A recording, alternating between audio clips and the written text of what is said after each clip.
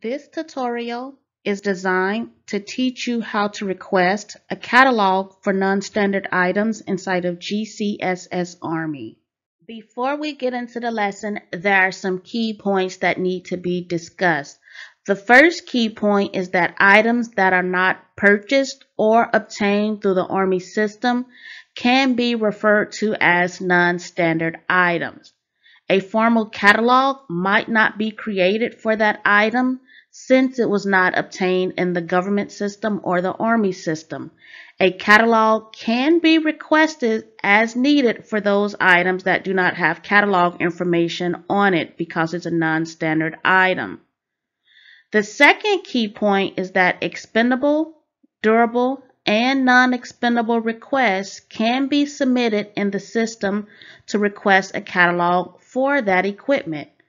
Non-expendable requests should be submitted to the PBO. Upon the PBO's approval of your request, that information is submitted to ASIP. ASIP is the Army Enterprise Systems Integration Program. They manage the catalog for the Army. The request can also be submitted through ASIP's website if the user has an account and the proper roles. The third key point is that GCSS Army is driven by transaction codes. This is different than PBIS. The transaction code Z non-standard can be used to request catalog information for non-standard items. From the unit supply menu, we're going to type in the transaction code Z non-standard in the command field.